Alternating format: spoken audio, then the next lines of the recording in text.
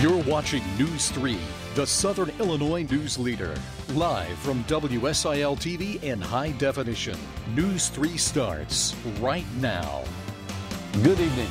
It has been a day many of us will never forget. We have a full half hour of Eclipse coverage coming up.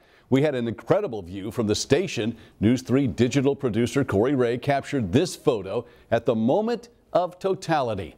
Now, as I said, we have extensive coverage of the moments before, during, and after the total solar eclipse. We begin in Union County.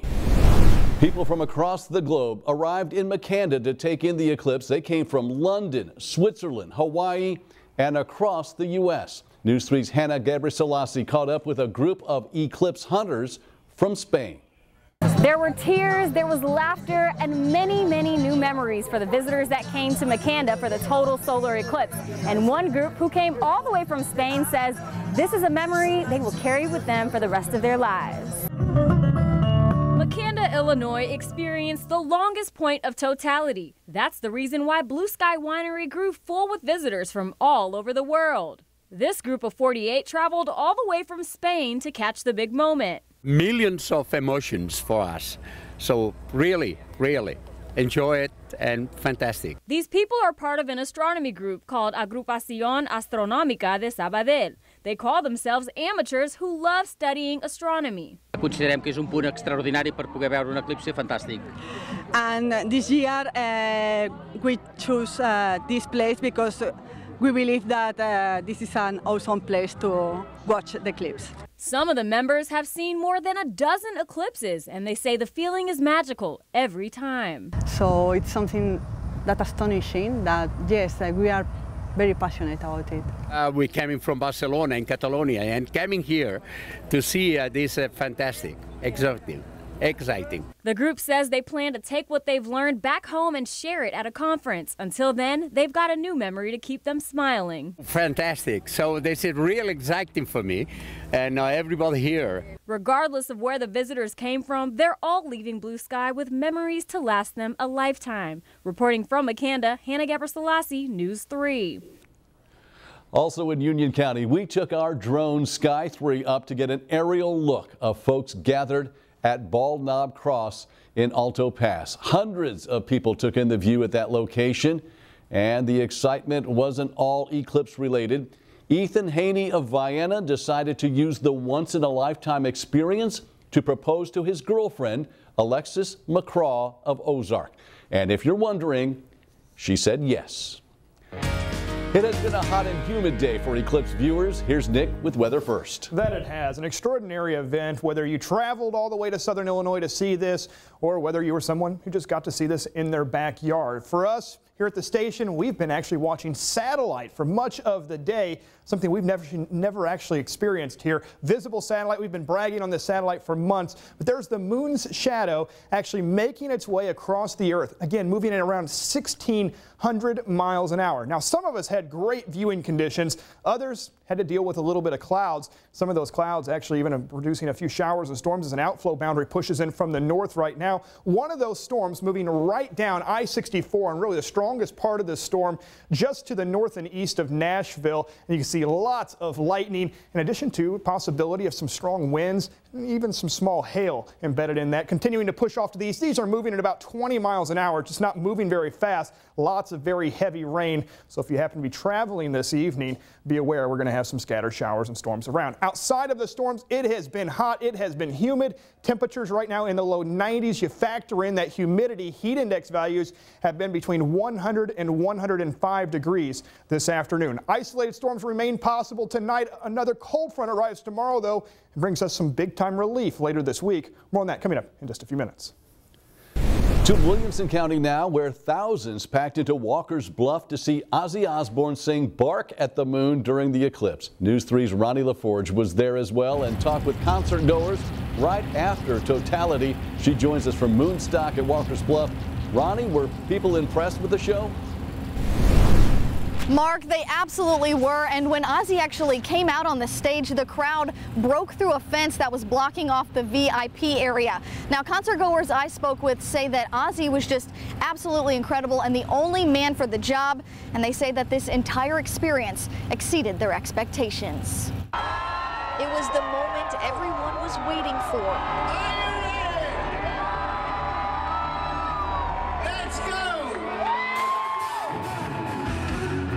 Jackie Simon says Ozzy didn't disappoint. She's seen him in concert before, but says the Eclipse made for a show unlike anything she's ever seen. It's one of those moments where you don't want to bring your phone out, you just want to experience it. Sean Robinson and his girlfriend Charlotte traveled from Chicago and said the 4 days of camping, the heat, and the crowds were worth it to see the Eclipse and Ozzy all in one place. It left them really speechless. There's no description. I can't explain it. It was amazing. Superfan Harry Klein says he's lost track of how many Ozzy concerts he's seen, but said he knew he had to travel to Southern Illinois from up near Chicago to be part of this once-in-a-lifetime concert. So does this beat out all of the other Ozzy concerts that you've been to? Yeah, by far. Never been to a concert with Eclipse. Jackie says being part of an event like this isn't something she'll forget either. She says all their time spent driving and stuck in long lines were worth it. No, we stayed in a hotel, but we had to get one all the way in Kentucky because they were booked up.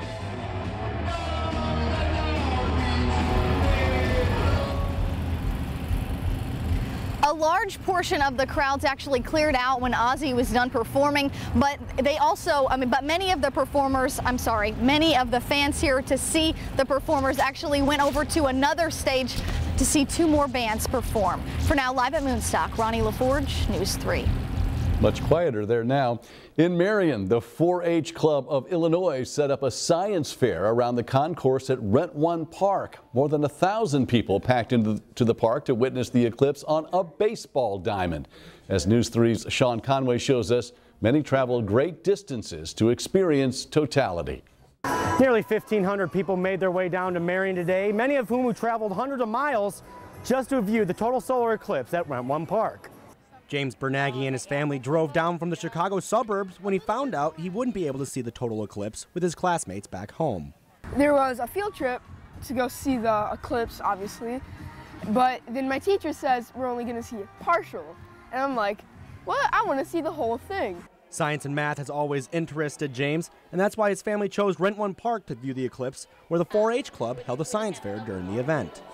Well, Miners has always been a good partner for the southern region and what we do here with 4-H in the southern part of our state. So they contacted us and we thought this would be a great venue to celebrate this phenomenon that we're having today.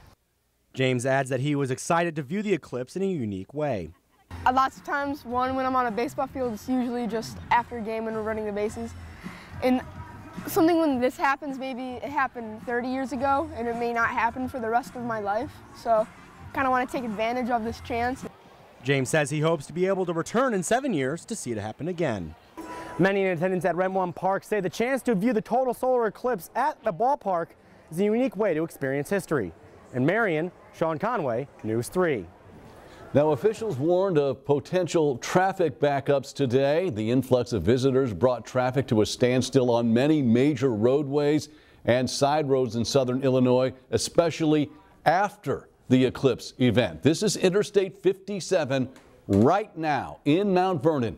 As you can see from our weather cam, the mass exodus to leave southern Illinois now continues. There have been reports of crashes along the interstate. We will have updates with more information as they become available. News 3's Tia Reinhardt is in Carbondale, where traffic is also delayed. Tia, what's going on there?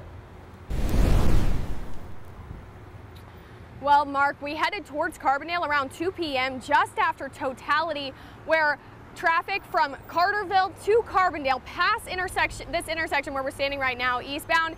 It was completely bumper to bumper, moving extremely slowly, and it was that way for hours. And we actually stood here so that you guys could get a good view of Route 13 and that traffic backup. But that's how live TV works, and just minutes ago actually, that traffic started moving more swiftly, and it's cleared up right here at this intersection. But about an hour ago on Southern Illinois Fire Incidents page, first responders reported a traffic crash here on Giant City Road, and combined with construction down near the intersection of Giant City and Pleasant Hill Road, both were nearly at a standstill. Also, first responders reported a 3-car crash on McClafferty Road where the northbound lane was blocked off near Chautauqua Road. Down further where Giant City turns more rural, you'll find northbound traffic pretty backed up still. Now, the traffic is pretty heavy here at the intersection because of the 2 major viewing points for totality here in Jackson County, over at Carbondale with SIU and Shadowfest, and then down at McCanda and Giant City State Park. That's where most of these visitors are meeting to hop to Marion and hop on to I-57. Live in Carbondale, Tia Reinhart, News 3. Coming up, we're going to head back to Jackson County where News 3's Brandon Richard has reaction from downtown Carbondale.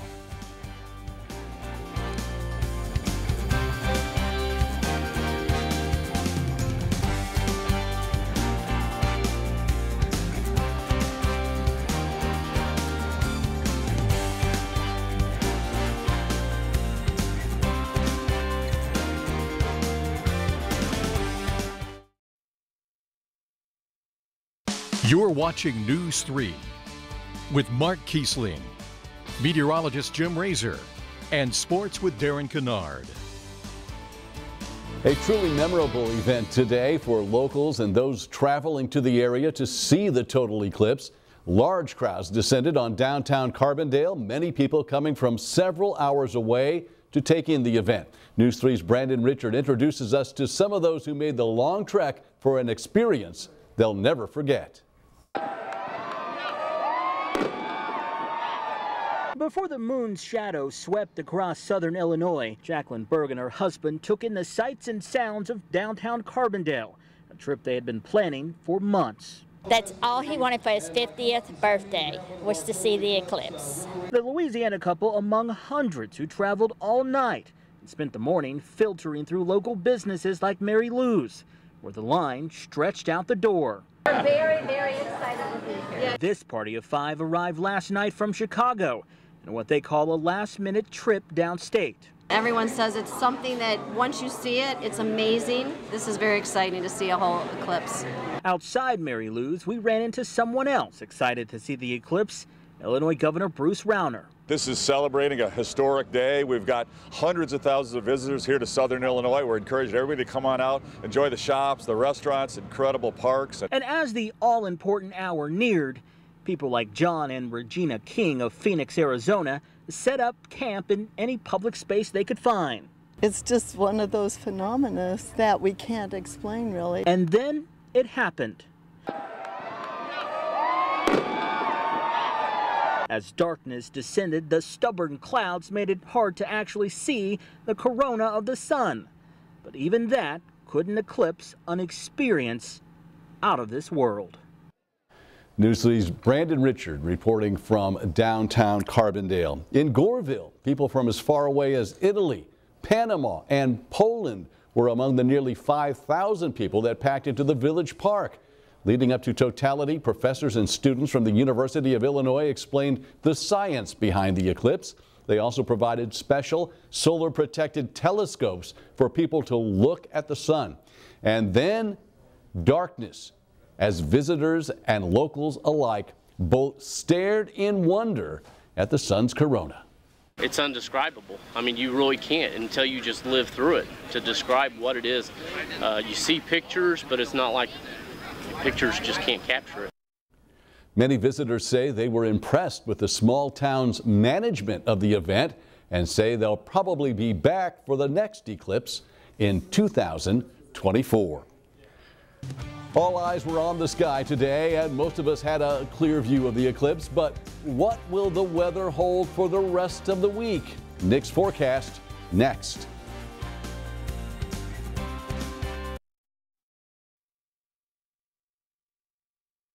Putting accuracy first, this is News 3 weather. Some of us got a real nice view this afternoon of the solar eclipse. Others had to deal with clouds, even a few showers and thunderstorms around. And yeah, we're still dealing with some of those scattered storms, mainly along the I-64 corridor, but there are a couple of pretty strong storms. One of these actually moving out of Washington County and just starting to move into Jefferson County. And there's I-64 there. You can see Richview back towards Ashley, and we can see a lot of lightning, some very heavy rain. And when you start to see this purple color show up on radar near Ashley, you may even start to see some small hail. These are going to continue to push to the east. Really, the core of this cell may make it over towards Woodlawn and eventually over near Mount Vernon also. And again, very, very heavy rain, frequent lightning, some small hail, possibly even some gusty winds. So be aware of that. Dix, Texaco, you're likely going to see this as well. Elsewhere across southern Illinois, a very hot, very humid day. Live look right now in Harrisburg, and hard to believe it can be raining in some areas.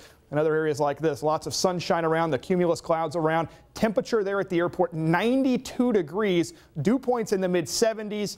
And it didn't take long to sweat this afternoon. Again, heat index values running in the low 100s. Winds have generally been pretty light out of the south-southwest. Temperatures elsewhere, we see 91 in Cape, 87 with some of the cloud cover right now with that storm in Mount Vernon, 87 in Carbondale, 91 in Paducah, the warm spot on the map, Sykeston currently at 95. Heat index values between 100 and 105 degrees, though, across much of the region. Dew points again in the mid to upper 70s. That is some very, very muggy air. Good news, though, it's not going to last much longer. Tomorrow, still a very humid day, but a cold front moves through. The rest of the week looks much more pleasant. So something to look forward to here as we make our way towards the middle of the week. Again, we'll continue to track these showers and storms mainly in our northern counties. Won't be surprised to see some of this activity push a little further to the south. The actual cold front still well to our north and west. It doesn't arrive around here until tomorrow afternoon. Skycast picking up on the scattered showers and storms out there this afternoon. Tomorrow morning, though, as the front begins to approach,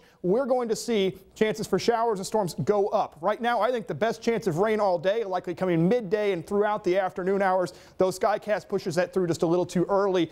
Cold front arrives later in the day, and again behind that we do expect some much cooler air on the way, and by Wednesday we're talking about clearing skies and temperatures very, very cool for this time of year. Again, best chances for rain in southern Illinois tomorrow, likely coming mid to late morning and then throughout the afternoon, and then starting to taper off towards the later part of the evening. And again, we'll start off very mild, low 70s. We'll actually likely hit our high temperature just ahead of the showers and storms, and then temps actually may drop as we start to see some of that rain-cooled air move on through. But look behind this front. This is Wednesday afternoon with some sunshine out there. Temperatures not even breaking 80 degrees by Thursday morning. We're talking upper 50s around here. That is almost unheard of when we start to get into the later part of August. I know we've been so focused on the eclipse forecast for here for about a week or so, but beyond it, very comfortable. Sounds great. Thank you, Nick. Well, when the sky went dark this afternoon, you may have felt a drop in temperature, but how far did it fall? News 3's meteorologist Rachel Dunsing collected the data and shares her findings.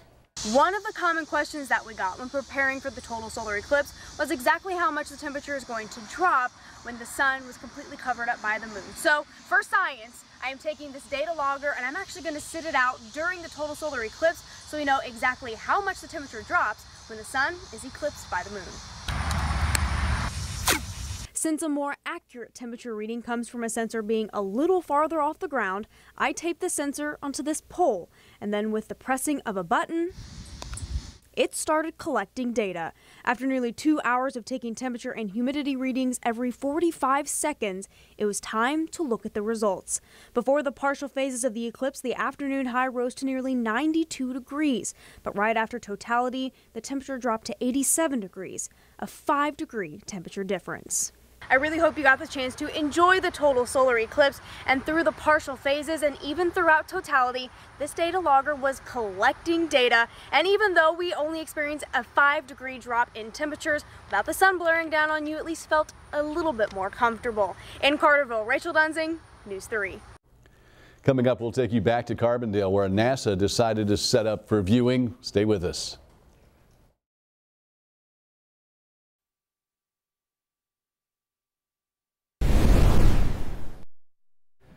In Carbondale, thousands happened to be in the right place at the wrong time. Clouds crept over Saluki Stadium just as the totality of the eclipse began.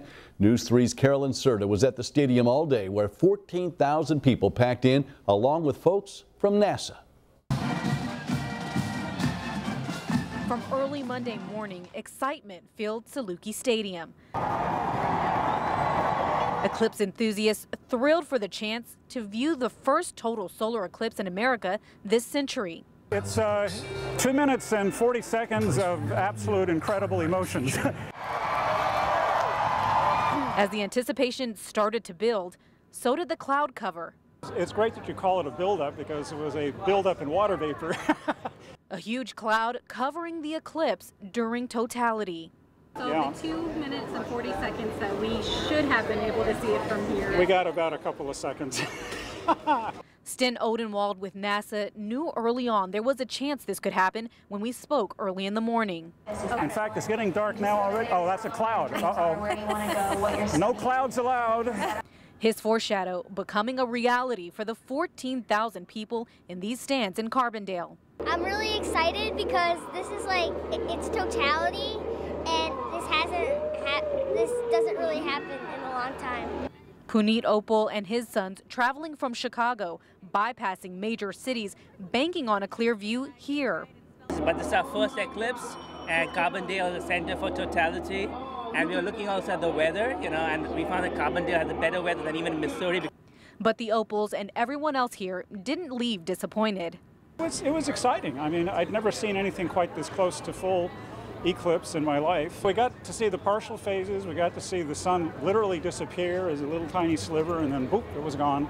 And if it's up to the folks at NASA, we got a 50-50 chance for the next one, and we just blew the 50 bad percentage points on this one. So the next one's going to be a success, right?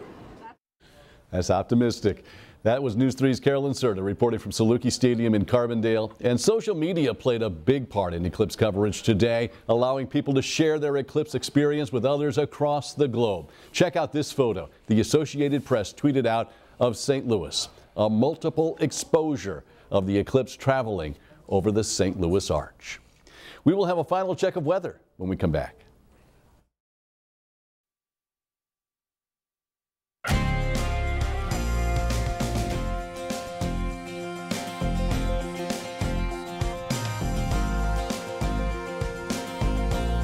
Nick's back now with an update on some storms in the northern part of our viewing area. Yeah, right along I-64. In fact, some stronger storms moving through that area right now as well. Some of these bringing very heavy rain, a lot of lightning, and one of those getting ready to move right into Mount Vernon. Again, this is moving right down I-64, only moving at about 20 miles an hour, but the strongest part of this storm cell is going to pass almost right on top of Woodlawn. Give you some times there on estimates on when that could arrive into the Mount Vernon area. Again, we could see some gusty winds, even some small hail. I know we're dealing with a lot of traffic up that way. This is a live look right now looking back to the north as that storm begins to approach. All right, thank you, Nick. The news continues. World News Tonight with David Muir is coming up next.